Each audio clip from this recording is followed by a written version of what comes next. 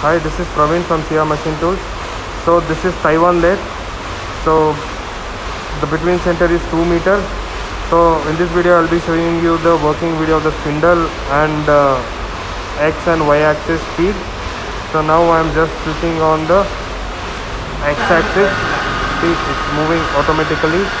So the machine is really in very good condition. As you can see, the job piece is it's not at all out. It's like 0 to 0. So this is we imported from Taiwan. So between center is, as I told you, it's a 2 meter and the bore size is 80 and the center height is 15 inches.